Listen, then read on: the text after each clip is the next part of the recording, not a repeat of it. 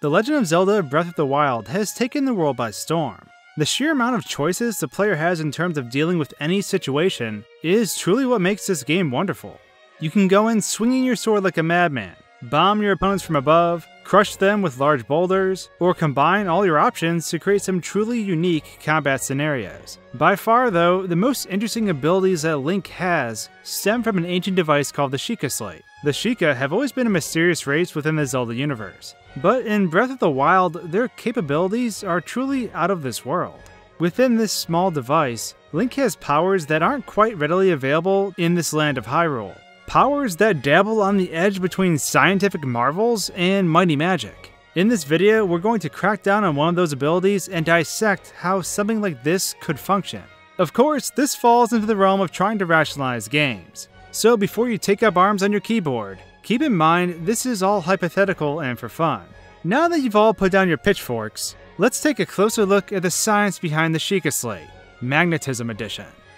One of the abilities unlocked in Breath of the Wild is the Sheikah Slate's Magnesis. At its core, it's a combination of the word magnet and an abridged form of the suffix kinesis, which means movement. Of course, like the name implies, this allows Link to gain control over metal objects through a giant beam of energy. It's like having a large junkyard crane in your pocket, perfect for that science fair project you've been putting off. Link is free to move these objects around, lift them high into the air, swing them into enemies, and at any given time, sever the object from his magnetic ties, causing it to plummet to the earth. This ability is extremely helpful throughout the game, but after using it over and over, your mind goes to one question. How does this thing work? Is it simply crazy voodoo magic for objects, or is there actually a science behind what is going on? Since the Sheikah seem to be more practical in their ways, leaning towards more logic and scientific discoveries instead of relying solely on magic, it would make sense that the Sheikah Slate was built on the premise of science as well. Plus, if we just rule it out as magic, that ruins all the fun. So let's try to rationalize what is going on here. Starting off, let's talk magnets. Judging by the name of the ability and the icon, it's very clear that magnetism is the driving force behind this power. However, slapping a magnet label on it still doesn't explain the functionality. For starters, magnets all contain a magnetic field. Think of it as an orbital globe around the magnet, and any objects within this field are under the influence of the magnet. The closer to the magnet the object is, the more influence it has, and any objects within this field are under the influence of the magnet. Materials that are highly attracted to magnets are labeled as ferromagnetic, and the objects you're able to grab in Breath of the Wild fall under this category. Simply saying that the Sheikah Slate is a powerful magnet creates a lot of problems though. For one, it is only magnetized in what appears to be a curved line. Secondly, the amount of power needed to move metal crates and rocks of this size would be pretty hefty, especially given how far away these objects are. The magnet's strength fades the farther it is from the source, and this act of fading is what scientists call an inverse square law. Essentially, the intensity is inversely proportional to the square of the distance from the source, which in this case, the source is the magnet, meaning the magnetic pull required to move an object at max distance from Link would need to be exponentially larger than if the object was straight in front of him. However, even with that in consideration, the magnetic force emitted from Link would not simply be in one direction. It would be omnidirectional. This would cause Link to magnetize all objects around him within range of his targeted object. With all the weapons lying around the game, Link would look like a voodoo doll every time he pulled this magnet out. Also, there's that brutal thunder too.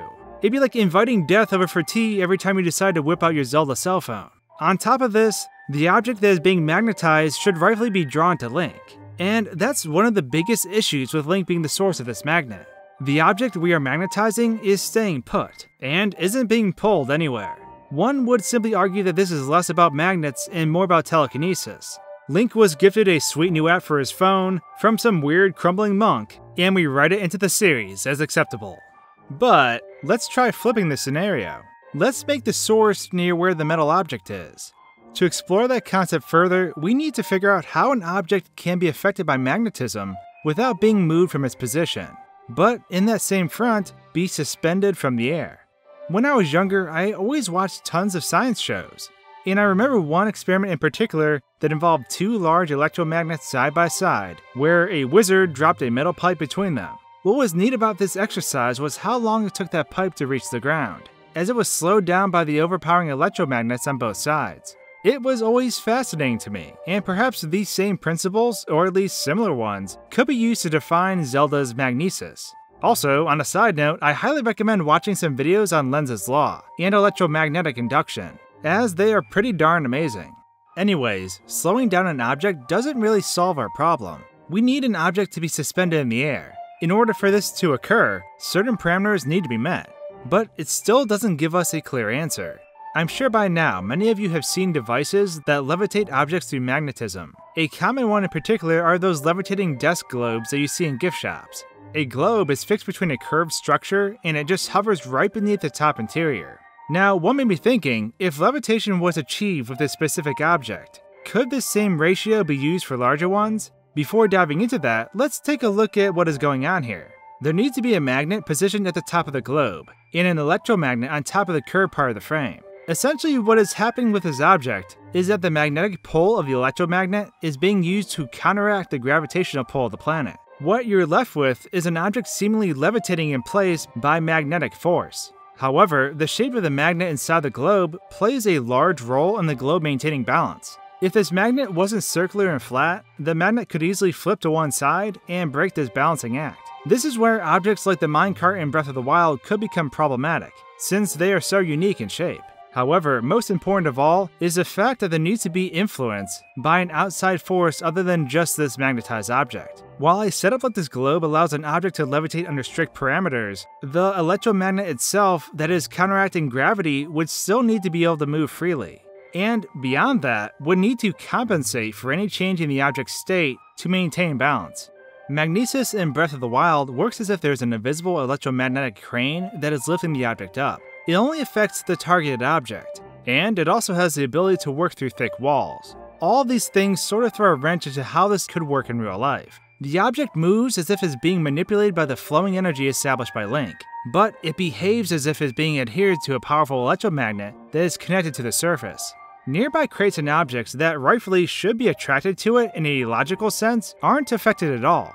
With all these factors in place, Magnesis is actually not all that magnetic. It is full of quite a few loopholes. Of course, we're operating on the assumption that game world physics attempt to mirror our own, which for Zelda certainly isn't the case. So while Magnesis is a really neat ability, by our world's understanding of magnets, it's really just a glorified pipe dream. Disappointing? I know. I totally wanted to be a magnet-wielding superhero.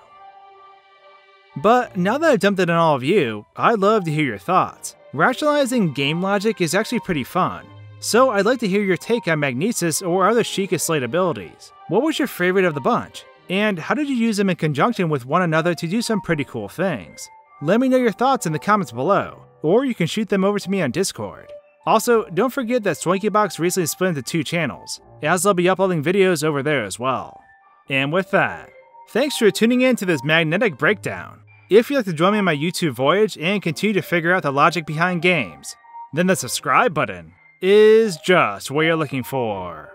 Thanks for watching, guys and gals, and until my next video, cheers.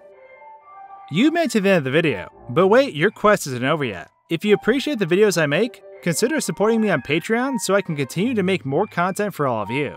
There's also my new channel, SwankyBox Nostalgia, if you haven't given it a gander yet. Regardless, I hope you enjoy.